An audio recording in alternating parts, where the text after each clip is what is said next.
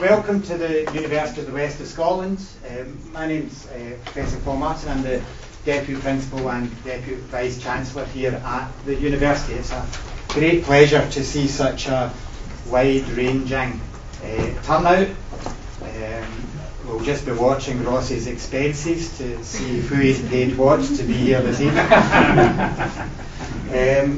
That said, it's always a brilliant event and experience in a university when one of our academic colleagues launches their publications, launches a book here and chooses UWS as a venue for that. So it's great to have all of you here this evening. I'm not going to talk about the gist of the book. I'm a bit perturbed that my name isn't on as a co-author in terms of my depth of understanding of the subject. We've just got two kids doing. But in that sense, Ross is known to all of you and to us, and indeed internationally, for his interest in these particularly challenging and difficult subject areas.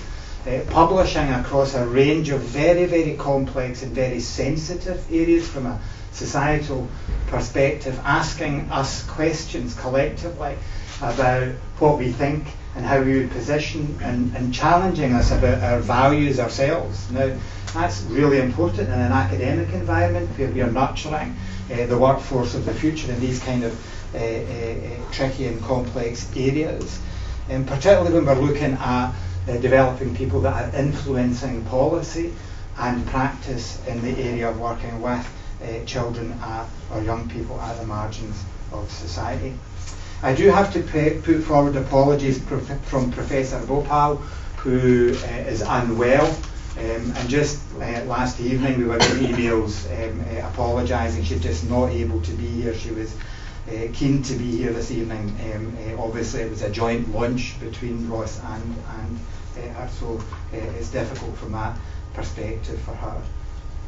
We've got a range of speakers this evening, short, sharp presentations. That's just a subtle instruction to those that are presenting, and plenty of time for questions, and also for general kind of milling around, networking and discussion at the end. And you'll find within the audience a range of UWS academic colleagues as well. So again, please make yourself known to them and they will to you, and see what kind of support we can give.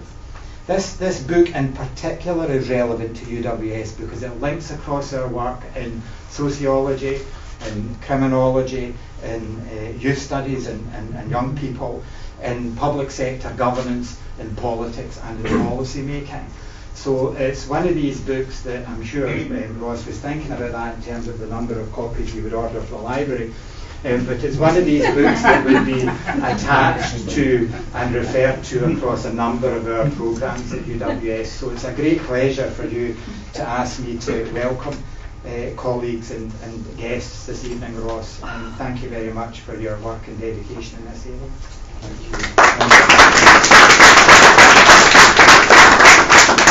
Thanks very much, Paul, for that very nice introduction, and thanks for taking time your busy schedule to come along this evening and welcome the guests to this event. So I would just like to also welcome you now on behalf of Palgrave Macmillan, our publishers, and also on behalf of my co-author Kalwant Bhopal, who unfortunately wasn't able to be here this evening due to illness, and I know she's gutted at not being able to come along.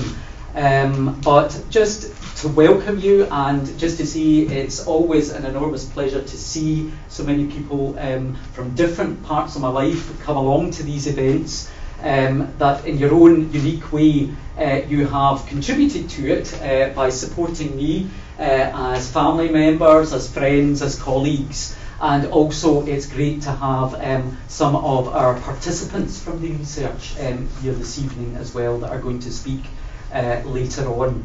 But events of these kinds don't take place without a lot of support from a lot of people behind the scenes, and I would just like to thank first and foremost Jane Caffrey. She's hiding away at the back here, but Jane has been an enormous source of support in organising everything from the catering, the posters, setting up the chairs even, and everything else, and taking care of all the backroom details. And so thanks very much, Jane, and I've got a wee gift here for you. I thought I would do that right at the beginning, otherwise I might forget. So if you could come forward.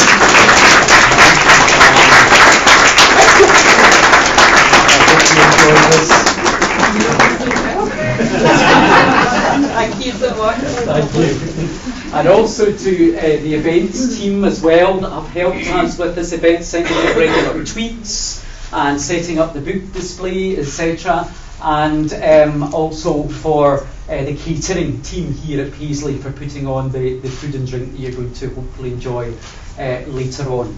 And to Palgrave Macmillan themselves and Stephanie Carey, who was our main contact there in the criminology division, for all the support that she's given us, and for encouraging us to be somewhat creative in our choice of cover for this book. We weren't quite convinced at first when we heard the idea it might be a bright yellow cover, but I think when we saw it in the flesh we were immediately convinced that I think the distinctive colour and design will really help to attract attention in the years to come. And finally, to Professor Shad Maruna from the University of Manchester, who has written a very eloquent foreword to the book and really endorsing the content of it. We were really privileged to have him do that for us, and also to John Munsey from the Open University for a second endorsement on the back cover of the book. So I think those are all the thank yous, although I do have one or two others that I'll keep to the end.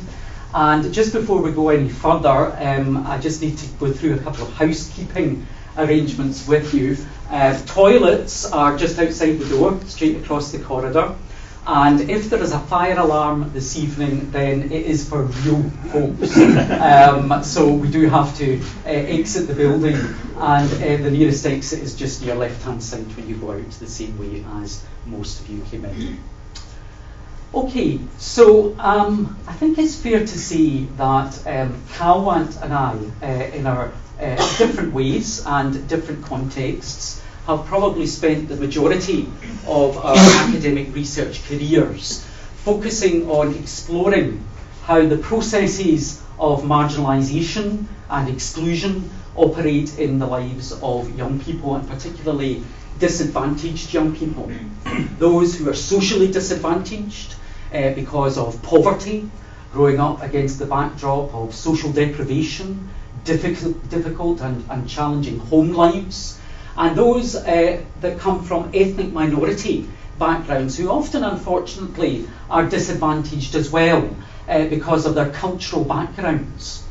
And in the first chapter in the book, we make the point that over the last 2 decades in particular, social and public policy in this country has very much focused on the deficits, or the perceived deficits, associated with young people, focusing on their challenges, their problems, their deficiencies, rather than focusing on their strengths and their assets. And unfortunately, that has filtered through into many of the experiences that young people have on an everyday basis. And across the pages of this book, what Kalwant and I have done is to bring for the first time our collective experiences and insights together.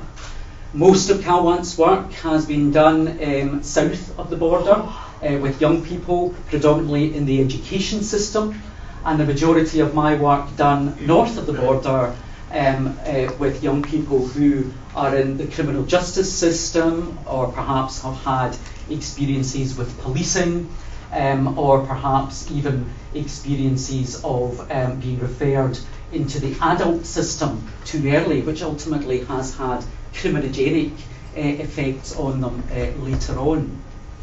And so we focus on some of the challenges that young people come across, but there is also a message of hope in the second half of the book as well.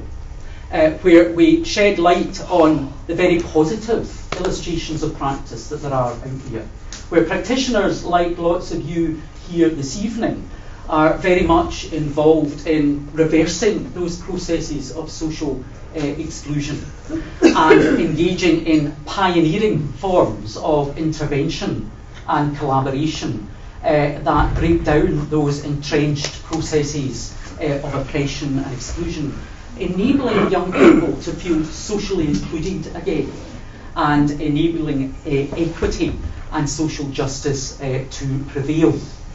And so, as well as drawing attention to the challenges and the problems and the demonisation of young people, we also draw attention to the really positive practice that there is out there.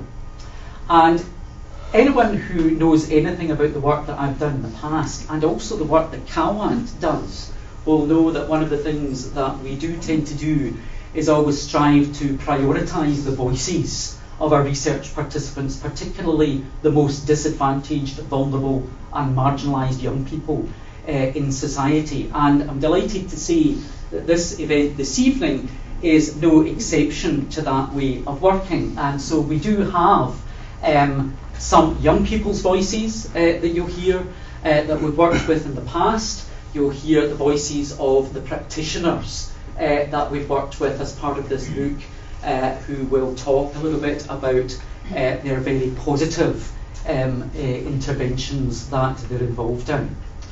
And so I was conscious this evening that I didn't want this to be all about my voice. And so I'm delighted that we have some really interesting people here to talk. And in the early part of the book, we focused predominantly on Kalwant's work with black and minority ethnic young people, and their experiences in the education system, where they're often disadvantaged and marginalised and subjected to quite discriminatory treatment in lots of contexts. And we also focus on their experiences in the labour market, where often they are judged on the basis of their culture and their ethnicity, instead of on the basis of their qualifications and their experiences. And I'm delighted to be able to welcome to the floor now one of the real pleasures that I have from this job is being involved in nurturing and supporting the future generation of academics. And one of those young academics is Dr. Naget Riaz, who is here this evening. Naget was one of my own PhD students, and she graduated in the summer with her doctorate. And she has been very much involved in working with black and minority ethnic young people here in Scotland. And I think her thesis illustrates many of the themes that we have also uncovered through our own work. And she's going to talk a little bit about her research and then introduce the first of our speakers this evening from the practice domain. Welcome to Naget.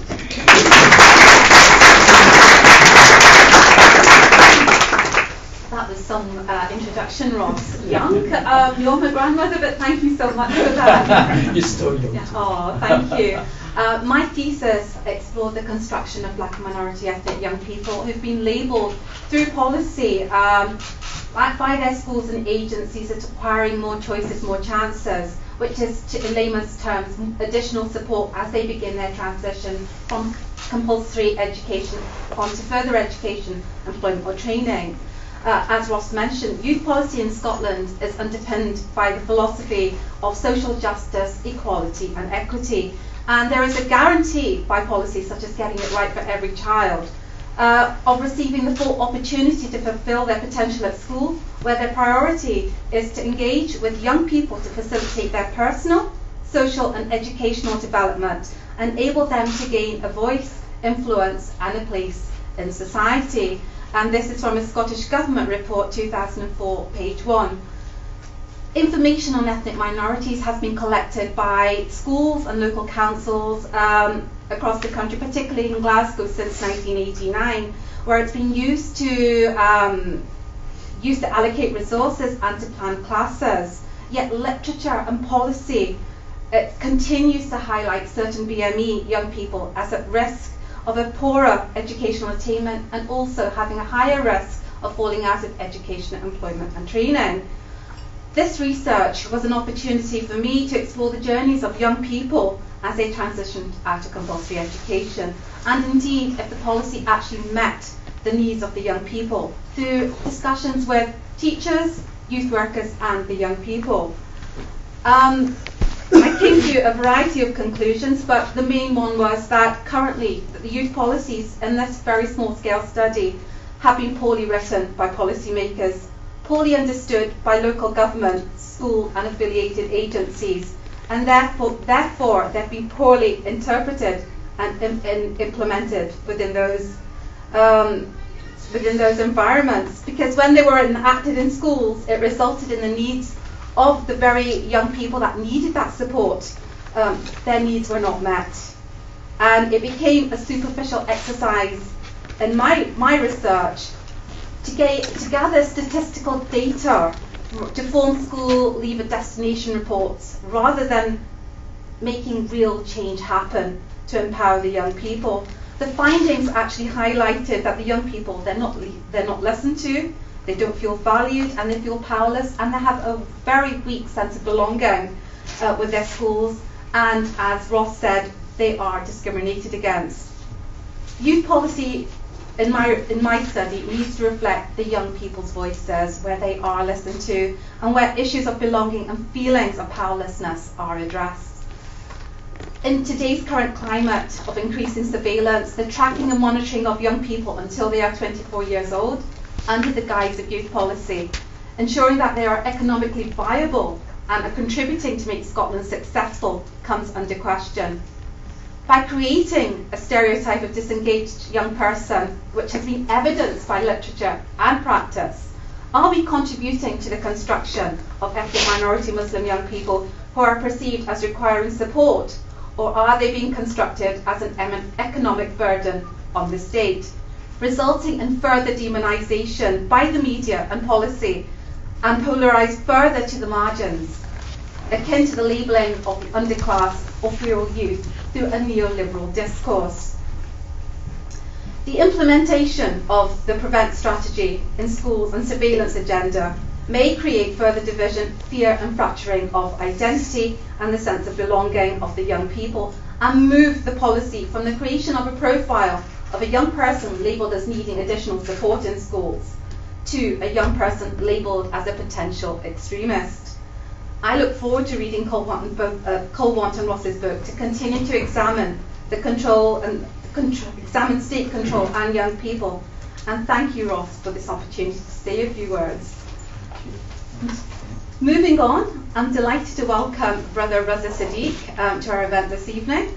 Brother Raza has been recognised on many fronts for the voluntary work he does with the young people in Govan Hill, and has won many awards over the decades.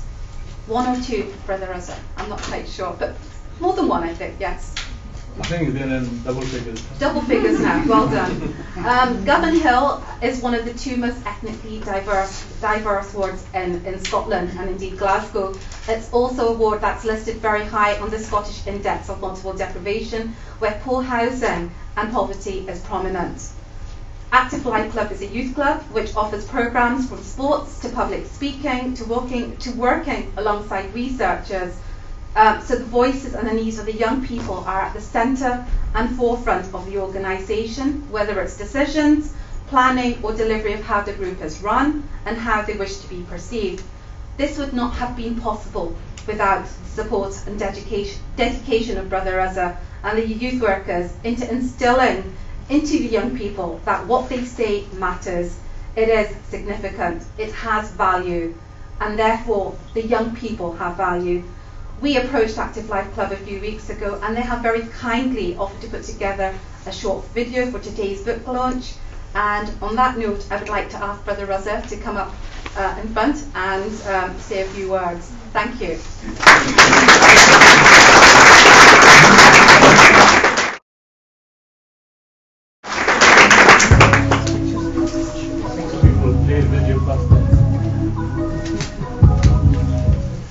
How are you feeling about social equality at school and treatment by peers, colleagues, teachers?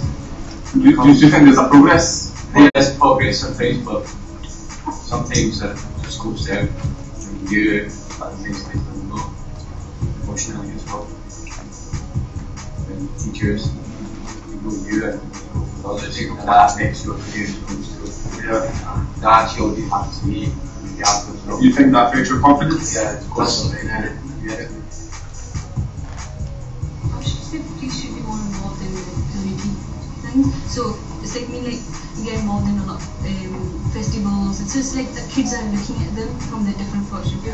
But police should have more of a, say, the way I look at it is, especially within the young Asian community, when police are coming around or when you see police on the street, there's a kind of sense of fear. Yeah.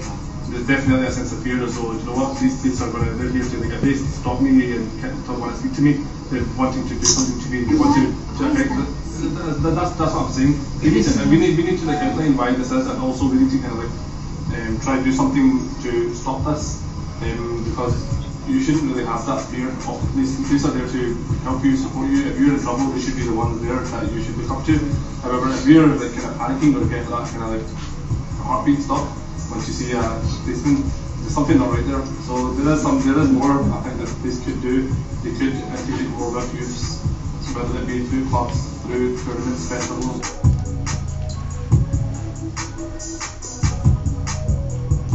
Also being part of a club like ALC, it does have a lot of confidence building elements to it, a lot of team working building elements to it, and also there are occasions, there are events that we do hold with the police, and to kind of like resolve social injustices that some of us go through. It is an opportunity for some of us to speak up and be heard.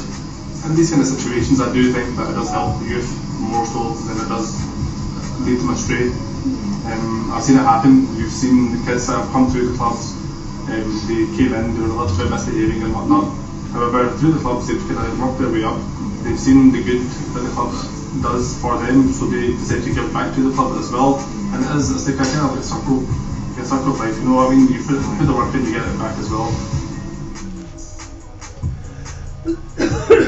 You to be able to see from the team, started volunteering from this and how to build up my confidence and prepare myself to for my future, for example, college interviews or job interviews, anything like that, that actually help me out. If we should have more activities like these kind of stuff happening in the weekends and reading happening in the days, so that we keep the kids busy, so they are doing something for themselves. We should use kids to basically empower our future without the right direction and training and facilities and environment. It wouldn't be good. You going with me? This was quite a difficult task, by the way, to create this video within a short space of time, and the young people are shy, and the venue we had was quite difficult to capture all the sound, and the creative person we have in our team, Lareb, sitting there, so that was hard work to get something out of, which was good. But obviously, my name is Raza Sadiq, and Sister Nigel has introduced very kindly about Active Life and me, and for around about 20 years. And Active Life was set up when I was in Glasgow Uni, studying community development and learning course, and instead of writing and making stories, I felt like create something, and this is how it started, and started with no vision. We always say we need to have a great vision. There was hardly any vision. Let's set up something and start playing. This is how we started. And I'm currently a chairperson as well for Active Life, but 75% young people are on the committee at the moment, and they are all under 25. So that's the basically Active Life is what it says on the tin, empowering young people through sports. But sports we use as a medium, and I'm sure many academics and practitioners sitting here, and you will agree, sports is a great way to engage with young people. And some of your findings, definitely they will highlight those achievements. And roundabout, we've got weekly programs, and we used to do a lot of program on a voluntary basis, now having staff for 18 years. And when I started, I was very young. you can see how you grow old when you're working in a youth setting, and you go grey very quickly. But it's a very rewarding working full time. But most of my work is in the sector, further training, education, employment. I will not be mentioning my employer before. If I do, I might get sacked very quickly. So I will keep them on the side. But what I say or anything I say will be coming from active life in a voluntary capacity. And I have seen young people, what your research is saying, physically seen being discriminated, demonized, targeted, school not really supporting them. If they complain, they are seen as a problem, they are labeled, because once they are labeled, then they need to prove to school, yes, I am a problem, and they will act like, and then whole school will know, and they will be very quickly expelled. And I've dealt with so many. When it comes to training options, you will see everywhere underrepresentation, and nobody's looking into. The blame is going towards ethnic minority young people, or they don't really choose training because they're going to higher education. That's another catch now with the policymakers and service providers. But when they're going to higher education, they're staying unemployed longer than anybody else. So that's not really balancing the case. If they are coming with the degrees and unemployed, something is wrong with the system, and that system is probably racism and discrimination to start with.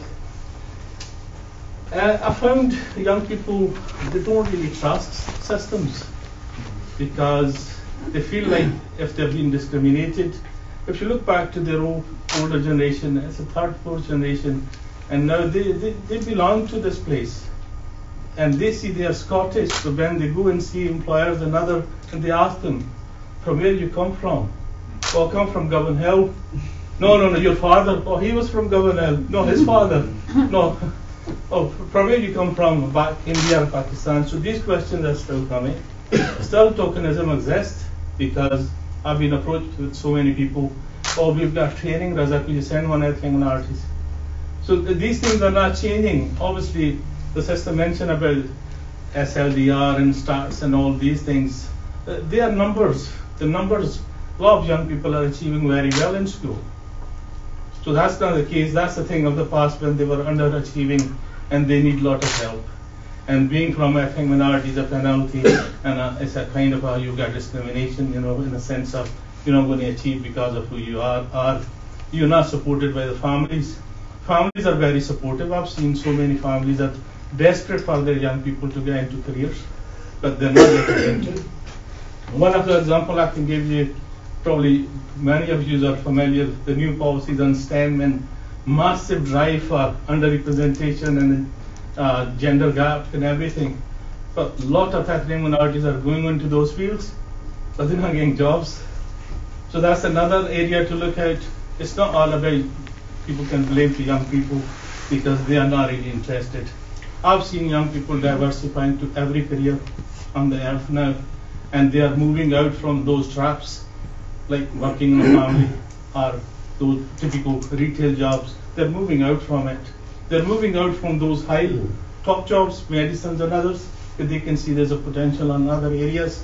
So that stigma needs to be removed by the professionals and encouraging young people to benefit and take part in a variety of careers. And Islamophobia is a massive kind of issue for Muslim youth because they are more unemployed than any other group, and that's really affecting in a bigger scale than mental health and other issues will develop. And role models, we've got a lot of role models, but they're not really given opportunity to shine through because they're not in many careers or professions are promoting and retention in various jobs. That's one thing I've seen. When you work in a bigger organization, you might be a token, and I've been trying to improve my education. I've been through every university. 2 courses I've done from UWS, a degree and a post-graduation. I've done a couple of others, but I'm still stuck on the floor. I can't even think of a ceiling. Ceiling is too high for so many ethnic minorities. And I think so that policy needs to really challenge. System mentioned policies are just policies.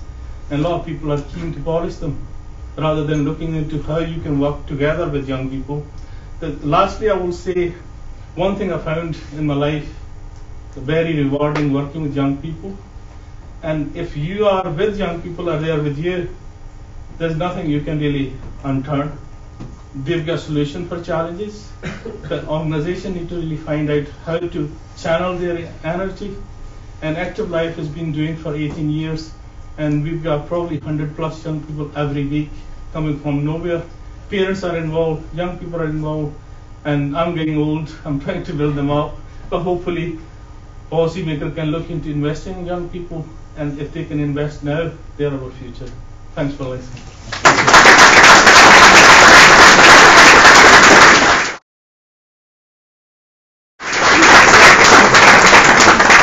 Thanks very much to Raza, and thanks to the Gate, and it's great to hear about the experiences of these young people, that there is hope in terms of organisations like the Active Life Club, and I think some of those illustrations you provided reflect perfectly some of the themes that we have in the early chapters of the book. So continuing a tour around the book, in the middle chapters, we begin to focus more on young people's experiences in their own communities, out in the streets in Scotland, predominantly working class, socially disadvantaged young people, and the experiences they have with police officers. And one of the points that we make in the book is the fact that in spite of the policy promises that came forward at the time that Police Scotland was formed, which were very much focused on community engagement, prevention, multi-agency partnership work, etc. For quite a while, unfortunately, some of those agendas were hijacked by a continued focus on enforcement, particularly through tactics such as stop and search. And we explore young people's experiences of police officers and stop and search within chapter 5 of the book. We then go on to look at young people's experiences in the criminal justice system, for those, for one reason or another, perhaps who have drifted into offending behaviour, normally because of the disadvantage they experience early in their lives, and the way in which early contact with the adult system, unfortunately, leads only to further reoffending in lots of cases, rather than rehabilitation and desistance. And I'd like to welcome now to the floor Martin Kosh, who is the head of Mirren Park School here in Paisley. Mirren Park was one of the places where we conducted interviews with young people who talked about their experiences of these things that I've been referring to. And Martin's going to talk a little bit about some recent conversations he's been having with the pupils there. Thanks. Okay, thank you, Ross. Unfortunately, we had planned, or fortunately, we'd planned for a couple of young people to come tonight. As the deadline loomed and we got closer and closer to tonight, it was obvious it was too much for them to actually come here in person. We had thought maybe a video could have been captured, similar to the one we'd seen, but they thought there's police at the event, right? We can't be seen on screen, we can't be seen if we disclosing anything. So I just sat down with a group of young people through the week past, and we had quite a good series of group work, sort of discussion points based on a number of areas that Ross had highlighted for the young people to give their views and opinions. I'll give you a quick snapshot of what Mirren Park School is about. Certainly the whole point of tonight is to give you a flavour of some of the opinions of the young people that go to our school. But we're classed as a small independent school, and we work with young people of secondary school age. For a variety of reasons, they have failed to sustain mainstream education. So there isn't one type of profile of young person we've got. Unfortunately, I think the word stigma had been used before. A lot of the young people are stigmatised. Their behaviour is quite outlandish. They swear a lot. They don't go to classes. They might get involved in community offending.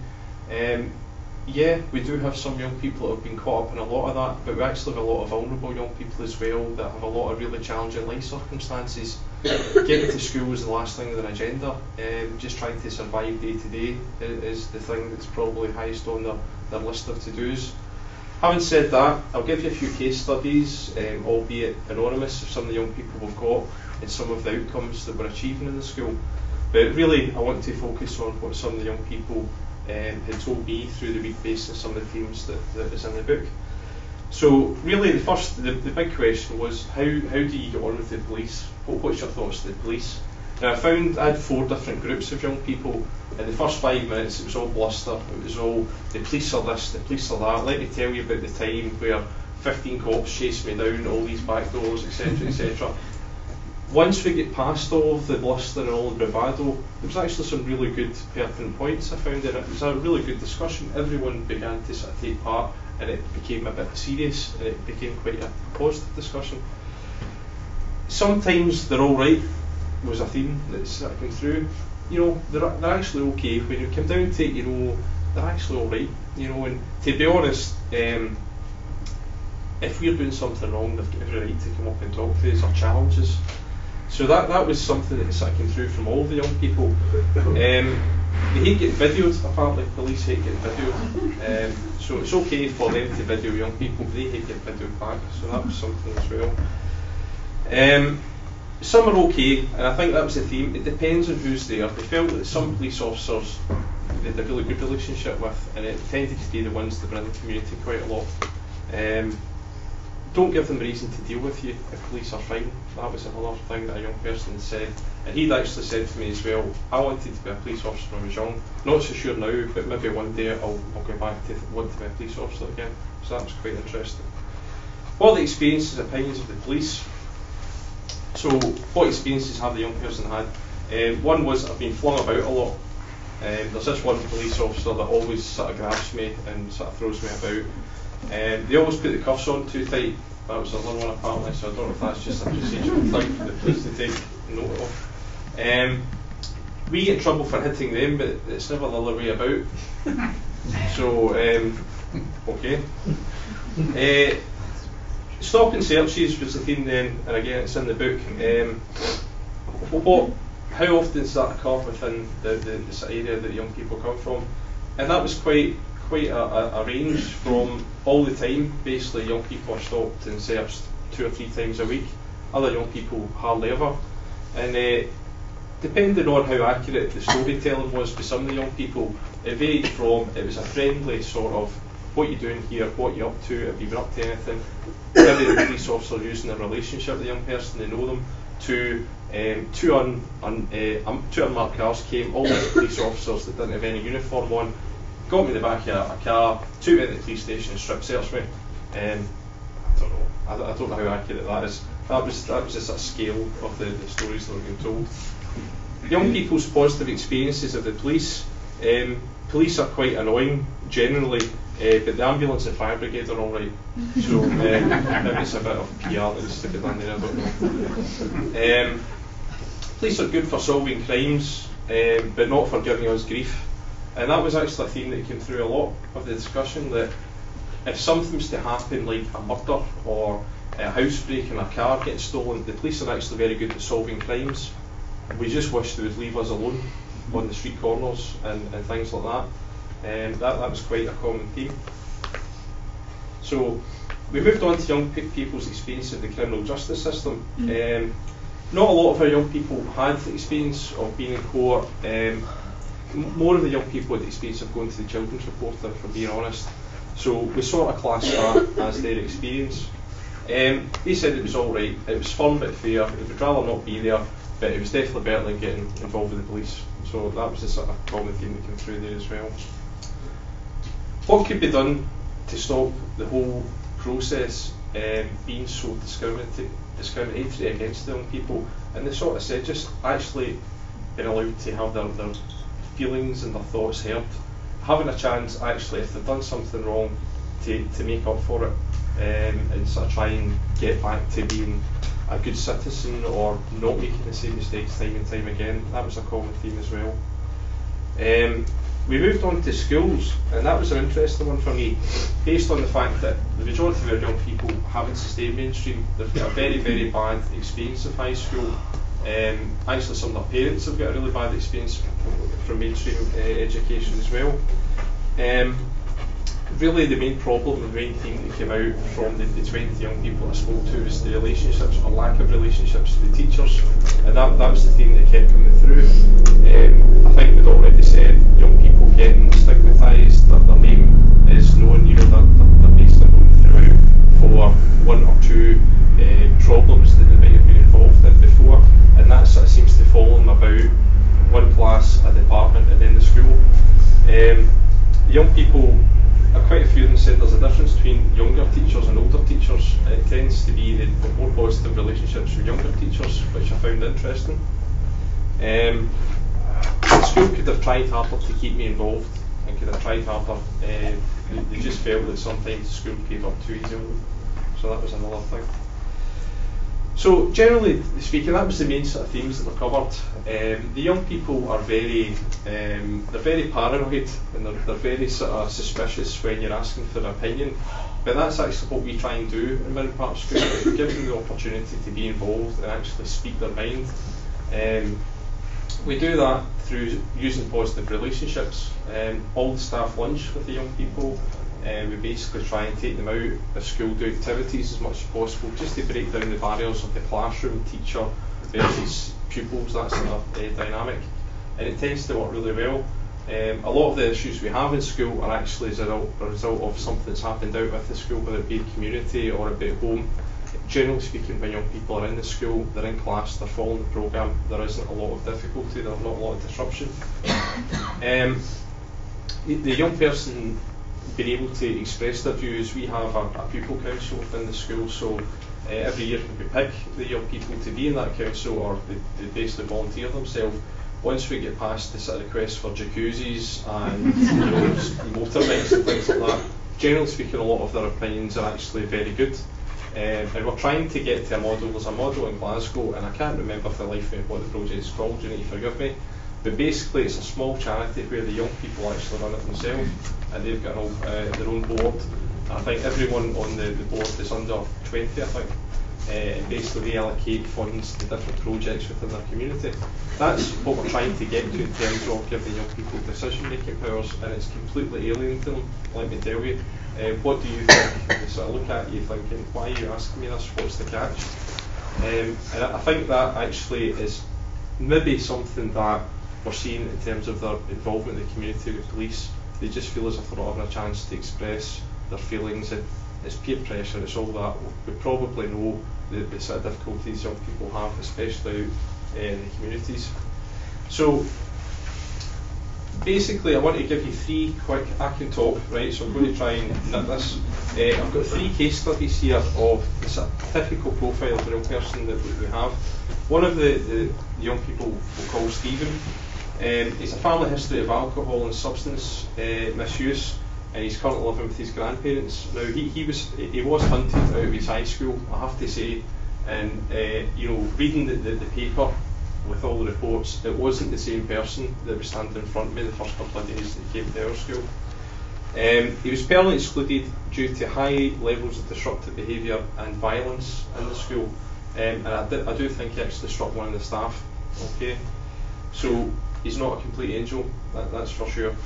In the 2 years he's been with us, there's been two critical incidents, both of which is when he's just been emotionally flooded and he's not been able to cope.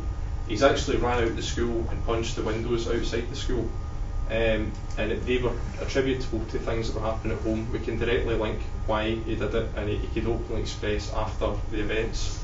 So that's not too bad for 2 years. That, ideally we don't want things like that to happen, but generally speaking he's done well to fit in the programme and attend regularly. Last year he got a National 5 in English, and he's returned to do a 5th year with us to sit his higher English. So that's quite an achievement for the boy. Added to that, he's working weekends now, he's got a job, and generally speaking he's got a job that he's going to move into. Case study 2 is Jenny. Basically she is a model pupil with us. She consistently wins Pupil of the Month. She consistently takes part in every single activity or extracurricular event that we've got. She's a breath of fresh air in the school. She was a nightmare in high school. She was running riot in the school. Comes from a relatively stable home life, it has to be said. Our biggest problem is the community offending, which is the one thing that might actually cause a placement breakdown with us. We just can't sustain this, don't go out the weekend and get into trouble. So we're fighting very hard with this young person, but it just shows you that there can be such a difference between the young person at home or in the community or in the school. Case study 3 is David. Very high instance of community offending when he was in the mainstream high school, risk-taking behaviours and gang involvement. Permanently excluded from his high school due to the disruptive behaviour and threatening behaviour towards staff. When he came to us, he has absolutely no disruption. There has been no critical incidents. He actually went from being in care back to staying with his mother, and last year he got essentially national 5s across the board.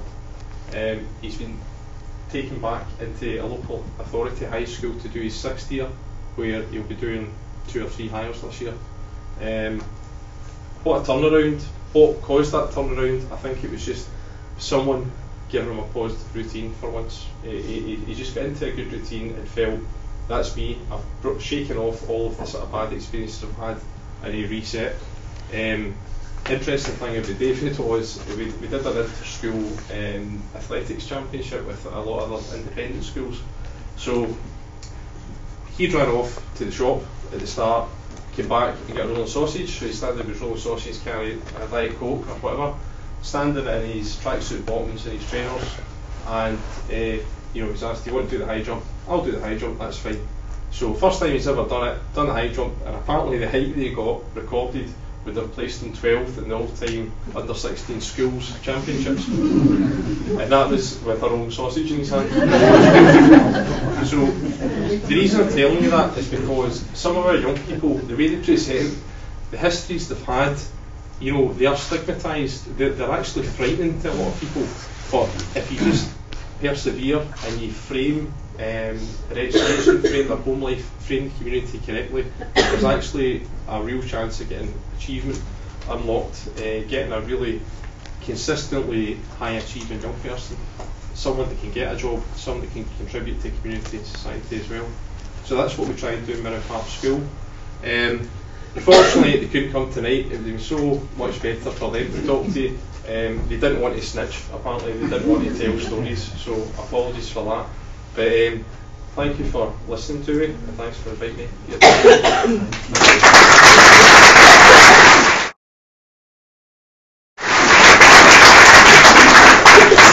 Thanks very much, Martin, and thanks for taking the time to talk about the experiences of the young people, and a lot of those themes again coming through reflected very nicely the themes that we also came. And it's interesting, we probably did the interviews 2 years ago, and it's interesting, 2 years on, a lot of things maybe haven't moved on as much as we would like in terms of their experiences with the police, but it's great to see some really positive illustrations from Mirren Park and how you're able to empower them and include them. These agents of social control that we talk about throughout the book that have a considerable amount of coercive power at their disposal and a lot of discretion as to how they use that power, police officers being one example. But as we move into the second half of the book, the messages become a lot more hopeful. Because we draw attention to a number of case studies of really great practice, and it was interesting that Martin highlighted there, and we also found in our own interviews that often young people can, if they're pushed a little bit, identify at least one police officer that has actually had a really positive influence on them. And it's usually maybe a community police officer, sometimes a campus police officer, or someone that's just taken the time to do some really creative work with them. And it's a pleasure for me now to welcome to the floor 2 such ex-police officers. They now have new flourishing careers, the way they always do once they retire. And so I think that means they can maybe say what they like this evening about policing up to a point. But I think the former inspector, Chief Inspector Tony Bone and the former Inspector Mark Nichol have been two of the pioneers, really, in enabling an assets-based approach to community participation and development to come through, where they've actively gone into communities and worked alongside young people, local residents, local associations and agencies, and enabled social capital to begin to flourish, where higher levels of trust and reciprocity begin to emerge between the police and young people. And they also have Victoria McMaster with them today as well from Glasgow Housing Association. And the three of them are going to talk a little bit about the creative work they've been involved in and why this kind of research is important to them in terms of policing, but also maybe in their new current careers. So thanks very much.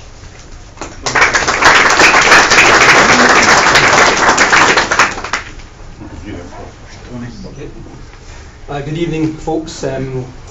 Ross is right to a certain extent. We can say what we want, but maybe not as much as we want, because we still collect a police pension. So we don't want to damage that. However, in saying that, I'm Tony Bone, and as Ross points out, I'm a former Chief Inspector in Strathclyde Police and latterly in Police Scotland. I now earn a living as a defence lawyer specialising in criminal law. So I'm doing a lot of work in courts up and down the country, and also specialising in prison regulations and parole processes, which is highly enlightening, especially in terms of what Ross alluded to around social control and the coercive nature of some of the positions within the prison service, which I may come back to towards the end of this piece. But just to start off, the assets-based approach as opposed to the deficits approach, what is meant by an assets-based approach? Now, I've lived and breathed the assets-based approach for about 10 years now, and at the time when we first came across it, I worked in the Violence Reduction Unit, which was all about deploying public health models to be more preventative about policing. Around the same time, the Chief Constable, Mr House, had arrived on a mandate to use as much enforcement-led tactics as possible, and foremost in those tactics was the stop search policy, which caused no end of furore. Probably, to say the least, probably the mistake that he did make was realising that he had stabilised the situation, so the patient was stable, and at that point he should have maybe taken a different direction and started to use more preventative type tactics along with enforcement tactics, which Mark will talk about in some more detail. But what is meant by assets-based approach? Well, for me, it's quite simple. It's how do you mobilise skills and talents that lie dormant within communities, especially deprived communities? How do you mobilise those skills and talents to be of benefit to the individual and the community as a whole? And there is a way of doing that. There is a process whereby Mark and I deployed the process in locations across the west of Scotland to massive success, not just in terms of policing, but in terms of health and education and employment and just basic activity. So that's the basic understanding of the assets-based approach. Probably the big difficulty in all of that I found was the power shift that very naturally and instinctively moved from the power brokers in the council and the police and the statutory organisations and started to transfer into the community. So for the first time, residents in the community were taking big decisions about the future of where they lived. But at the same time, through the back door, we were influencing policy around domestic abuse around street violence, public space violence, violence in pubs. And I suppose in a very subtle fashion, because people didn't realise we were delivering this message. So rather than turning up at a council meeting or a local community group meeting and telling people this is what you're going to do, neighbours were telling other neighbours that this was the best option for the benefit of their community. In my new role, I now bore sheriffs to death about the assets-based approach and how much of an advantage it could be in terms of community payback orders. Some listen and some don't. But just to finish off, the prison service, I do a lot of work for a charity called Positive Prisons and the Future, and I had a couple of cases recently which maybe highlight the difficulties that those in positions of power have got to deal with on a daily basis. Now, one client, very quickly, when I first met him, he was flanked by 5 prison officers, 2 either side, 1 behind. He'd been convicted of a double murder quite a few years ago, and I was told to sit near the exit door. And when I met him, I realised why that was, because in my humble opinion, he should not be released back into the community. However, another case I've been dealing with for the past few months, a chap who was 19 was convicted of a brutal murder, but looking into his background, he'd suffered severe trauma, sexual trauma, physical, emotional, psychological, and the person that he was then is not the person he is now. And my approach to the parole board was, you have successfully rehabilitated this man, this young man who is now reaching 40 years of age. By incarcerating him for any longer, you are exacerbating his frustrations, and you're only going to set him back a number of years if he is not released immediately. To my left was a prison officer who was over his retirement age. Not there's anything wrong with that. No. Over his retirement age, and took it upon himself to object to the stance that I was taking and the parole board were supporting.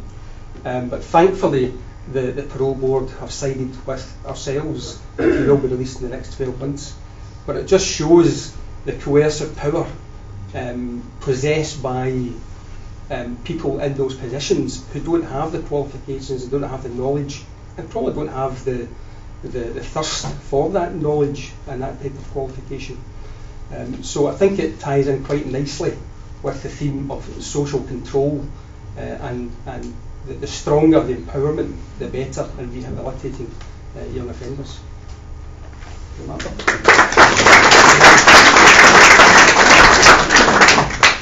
Thanks, Tony. I'm a bit like Martin, I can speak as well, but my wife's in the second row, so she's got to do that time out probably very quickly. It's a great honour to be invited to my first ever book launch. Just finished a 30-year career in the police. So if I smile a lot tonight, just because the money went in the bank yesterday.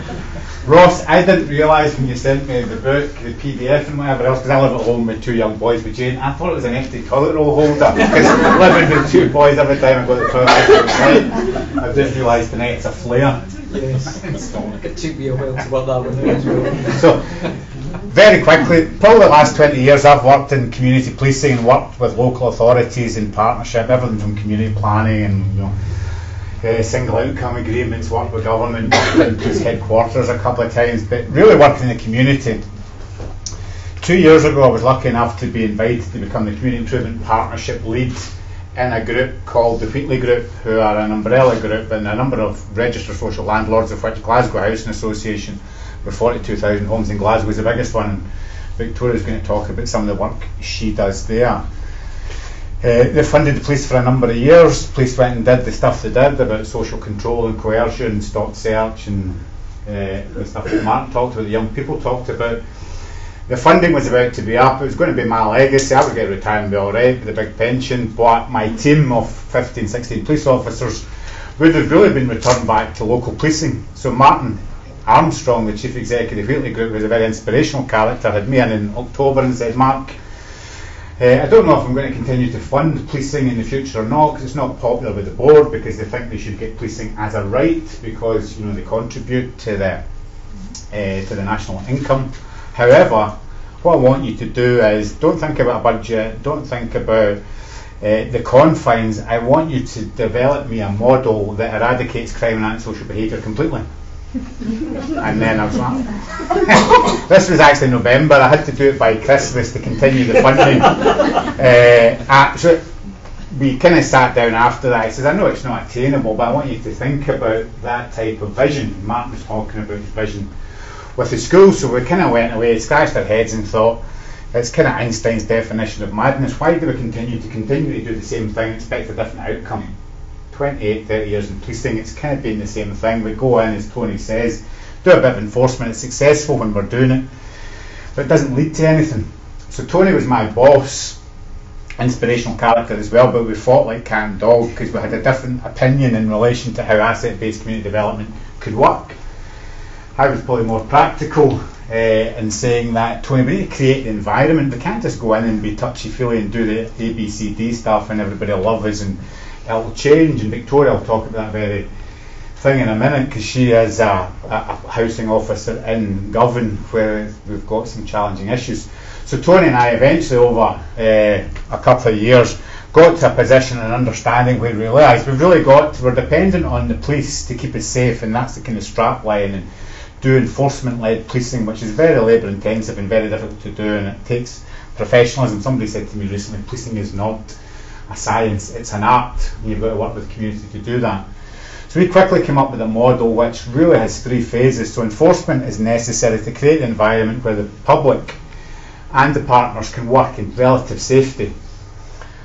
What the chief executive then said to me, he says, I don't just want safe, I want calm and peaceful. It's this road which is almost like the Israelites coming out of bondage in Egypt, want to see the promised land. This is what this chief executive wants for social housing. It's housing with our social conscience. So we kind of developed a model which looked at social deprivation, it looked at policing and engagement and crime figures and antisocial behaviour figures, and worked out 50 problematic areas that affected 25,000 members of the public, where Wheatley had title and interest, so they were providing the social housing. The 5th top area, which had massive issues with social deprivation and trending crime, so crime was going up, antisocial behaviour was going up, public confidence was going down, and for the first time ever the Wheatley Group had a dip in public confidence figures, so that was the other challenge, eradicate crime and make the public more confident about actually what we're doing. So where we had to move really quickly, and it was work we had done with Ross previous and some other collaborations, and then redusted down the work of Tony, who was retiring and making a fortune as a solicitor by that point, and invited him to come back out and refresh our memories about how he actually got to do asset-based community development. It's now in its infancy. Ross gives us far too much credit. There's a kind of thing in the place, you can be a pioneer and a settler, it's like the Wild West. If you're a pioneer you usually get shot and taken out. So Tony and I are old and we're pensioners and everything now, and this is really our legacy. We're collaborating with Ross and some of the work that's in the book, and with the young, the future, which is Victoria and our colleagues, about how we give control back. It's about attainment, it's about how we raise communities. And one of the things Martin said, I sound like a salesman for Wheatley, but it's only because they've offered me a job. We'll start on the 2nd of October. Yes, the future really is about how we do things, and what Martin said was we don't want to raise communities up just for them to say, I'm not living here anymore, look at the state of the place. So they've kind of worked on the physical built environment. So the next 5 years is about how we lift people's attainment through education, employment, training, and all the other work. So I haven't had the time outside, but I'm going to stop now and hand over to Victoria, who's really at the cutting edge in Harmony. There's a project which started on the 4th of July, so Independence Day, if you're a Republican, and it's called Living in Harmony. So I'll let Victoria introduce that and just tell us a wee bit about how we've inspired her, Tony, myself, Ross, and how the future's going to look, hopefully, in Govan. It's a kind of 2 or 3 year project.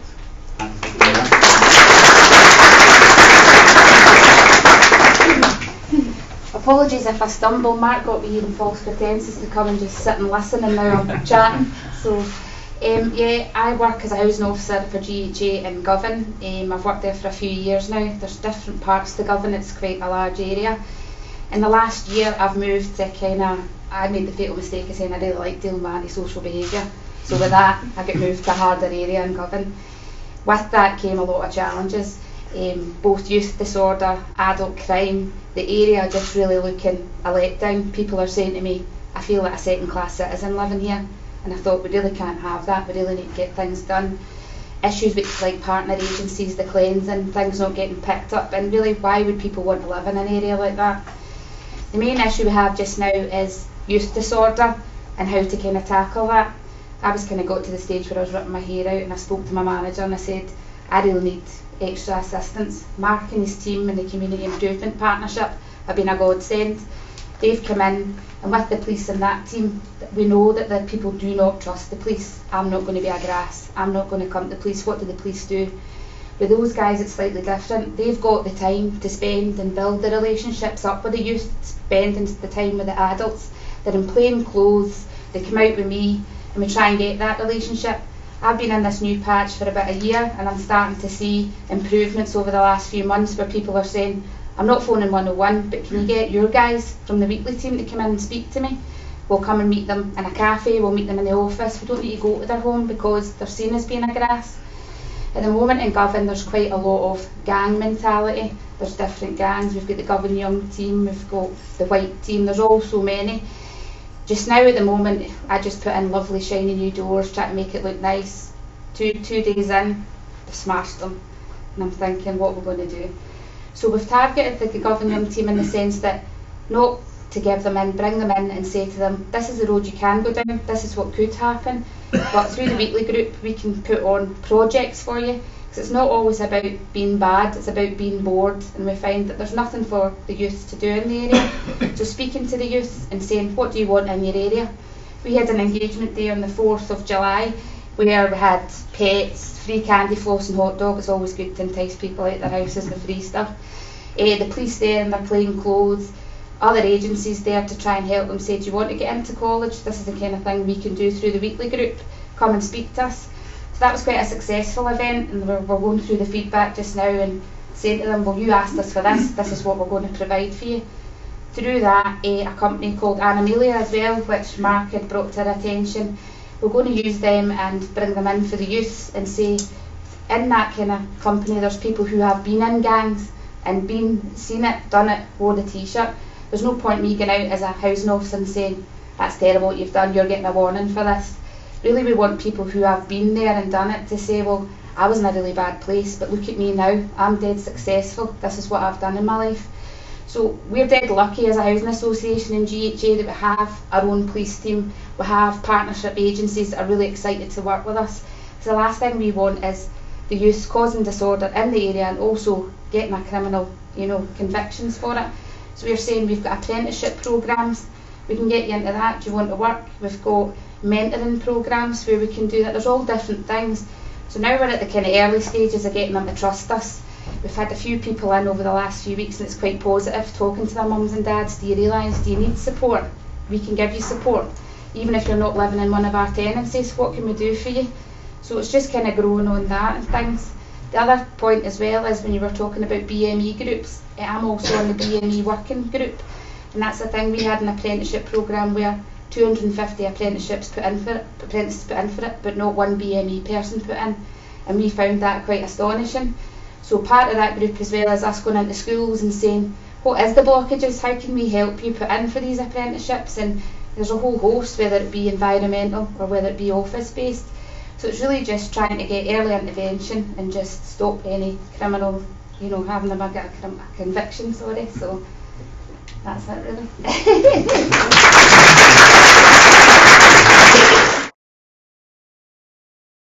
Victoria for these really positive illustrations, and I should have mentioned actually it was good that Mark drew attention to the flair as well, because I think what that represents in the cover of the book is the fact that these young people that we're talking about are not passive entities, they're active agents. and in many ways they engage in collective forms of struggle, creative modes of solidarity themselves to overcome a lot of the challenges, and we outline some positive illustrations of that in the book. One of the final case studies in the book, though, that we focus on is young people's experiences in the criminal justice system, and the way in which young people being referred to the adult courts, for instance, often has a criminogenic impact on them.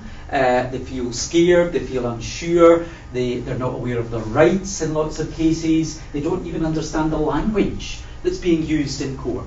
And we document the way in which, when they're subjected to sanctions like curfews, restriction of liberty orders, for instance, often it simply increases their dependency on alcohol and drugs when they're confined in their own home, 12 hours a day, that can then lead on to further offending.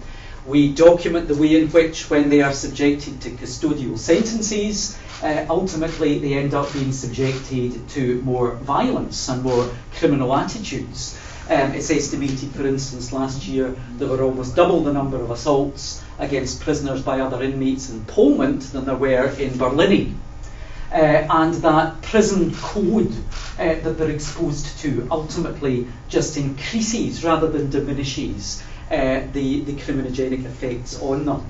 But again, we have a great message of hope in there towards the end of the book, through the work of organisations like Renfrewshire Council's whole system team, who work intensively with young people who are referred, first and foremost to prevent them being referred to the justice system, but also where they are referred to the adult system, supporting them through that, providing them with pastoral, personal support, attending the court with them, demystifying it for them, making them more aware of their rights, and also writing bail reports so as they are then referred away from custodial sentences onto community justice alternatives. And I'm delighted to be able to welcome Ranald McTaggart now, our final speaker from Renfrewshire Council, to talk a little bit more about the work he's involved in.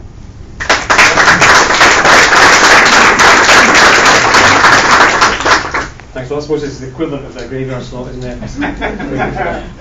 Yeah, so my name's Ranald. I'm a social worker. When I meet people, I say I'm a social worker, the conversation usually goes, oh, very good, and then change subject.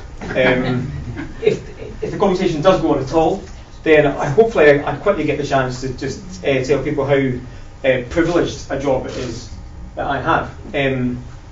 My team have access to young people in the most vulnerable situations that they can find themselves in, often very isolated, very scared, and it's an absolute privilege to support these young people and to help them through the system. Ross has kind of stolen quite a lot of thunder in terms of saying what the kind of work that we do. The whole system approach, I could spend all night talking about it, I won't. Look it up on the Scottish Government website. It's the Scottish Government's initiative for reducing offending behaviour under 18-year-olds, and it works with young people at all stages, very early intervention, diversion from prosecution, right up to young people who are very involved in the justice system, in secure care, in prison and that kind of thing. So it covers a whole range of things. Ross did some really interesting research just in one aspect of what we do, which is our court support role. So we also have people on duty every day at Paisley Sheriff Court, and if a young person is in custody, we'll go down, meet them, support them, give them advice, offer them support at that point. We'll provide a bail report to the courts to help them make an informed decision about what to do with the young person, and hopefully reduce the use of remand where that's possible. We'll be in court with the young person, and then we'll also meet them afterwards. Now the court is very rich with symbolism. So the young person, they start in the morning in the basement, in the dungeon, in the cell, underneath Paisley Sheriff Court. If you've ever been down to the cells, it's a noisy, chaotic place. It's a scary place. Lots of doors, lots of shouting. So we meet them there, and then we'll meet them again when they're in court. And of course, the court is very symbolic. You've got the dock, you've got the sheriff, people wearing fancy clothes, using fancy language. And that's right. The sheriff is representing society, and it's important that these messages are conveyed. That it's a scary place. And young people we work with are often from very traumatised backgrounds, who they're not your average 16 and 17 year olds. They don't have the same capacity to understand what's going on, to manage their emotions, to deal with authority, all those kind of things. So we support them to how to behave in court as well. So we have the cell, we have the dock, and then we have the front door. And the front door in Paisley Sheriff Court is big, up with pillars and everything else. And those are the three kind of key areas for us: the cell, the dock, and the door. And we want to be with the young person at each stage of that. Obviously, they want to be walking out the front door as well. That's the best outcome for them. Normally they do, sometimes unfortunately they do end up on remand, but we try and kind of stop that as much as possible. But being with them in these various stages in court it's very powerfully symbolic for them that we're there. And that builds up a huge amount of trust with the young person, but also builds up trust with other people in the court, the solicitors, the sheriff starting to get to know the team as well. And if they see us standing next to the young person saying, yeah, we'll take them out of court, we'll take them to homeless accommodation, we'll get them sorted for the night, then they have a bit more confidence in making decisions which hopefully don't involve using remand. So it's a very powerful, it's a small but powerful service that we provide, I think, in the court support service. And Ross met quite a few of our young people, and it's great to read the chapter and to hear some of their voices. Obviously I have the luxury of knowing who they are and their backstory. But one of the reasons I love Ross's work is because he does really emphasise the voice of the young people, and I think that comes out really well in the book. So that's just part of what we do, but how do we know it's working? I think all the figures we suggest that youth offending is going down year on year. Young people are also using less drugs and alcohol year on year. You might not believe it, but that's actually the case. But we can't be complacent, and I think that's one of the challenges with the book as well is really good, is that it encourages us not to be complacent, because there are still things we need to work on. I think restorative justice is something which could be much better used in Scotland, about mending relationships where they've been broken between individuals and also with communities as well. Internet offending is going to become the biggest, I think, issue that we'll be dealing with, even with young people now. It's becoming a massive issue, so we can never be complacent, but I think we are making huge progress, and it's great. I'm in a very privileged position in my team, being able to work intensively with young people at that stage of their lives. It's exciting at times, it's incredibly frustrating at times as well, but I think what we need to do is journey with young people and allow them to fail and then be there to pick them up again, because they will continue to fail and take risks and do things we don't like, but that's part of growing up as well. And I think part of what we do in the whole system approach is to try to allow people to grow up and take those risks without becoming too exposed to the criminal justice system, because we know, as Ross said at the start, the earlier you're exposed to the adult justice system, the more likely you are to spend a long time in it and have poorer life outcomes. So we are making a difference, and I think Ross comes out in the chapter just some of the individual relationships we build up with young people, and that's important and that's meaningful, and it helps them in the longer run. We don't always see instant results, but we do see changes lives over time, and that's, it's a real privilege to do that. So yeah, I had opportunity to read Ross's book just a couple of weeks ago. I was on holiday, so I probably enjoyed reading it more than maybe I would have done. It was just after days work. And it was good to see. It's great to see something describing something you do, because it always looks better when it's written by somebody else. But I think what's really good is that I think it challenges to be as ambitious as you can be for young people. I think Scotland's doing well. It's getting some things right, but we still have a long way to go. And I think this is a really important kind of step along that way. So I recommend the book.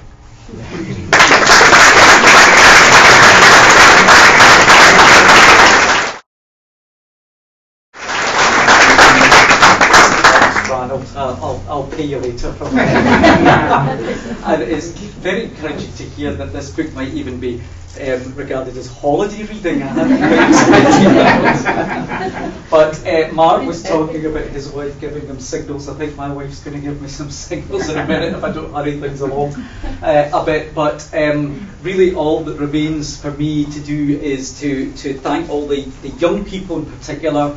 They gave up their time to participate in the interviews. All the practitioners that we worked with that provided us with access to those young people and to their their practice and all the support that they've provided us with. And I'd just also like to say that I'd like to thank my wife and son, who are here. I don't think I'd get out here alive if I didn't say that one, to Karen and Alan for all their support through this project. Once again, as I devoted all my time to it, and they even put up with me going to America for 4.5 months earlier this year on a scholarship. So thank you very much to them. And the book is available if you want to know more. Hopefully that's kind of sparked your interest a little bit, but I recognise that the hardback copy, the price is quite prohibitive.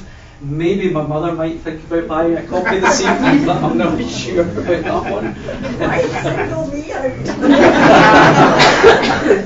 But there are flyers available this evening that have a 20% discount. If you purchase, if you go online and use the code that's on the flyers, you can get it with 20% off until the 5th of October. So hopefully some people might think about that in the future for their organisations or their institutions. And I would just like to encourage you now to relax. I know I intend to do so. And to thank all the speakers this evening that have given us such fantastic insights into the work that they're involved in. There is some wine, soft drinks and food available, and just relax and enjoy the rest of the evening. Thank you.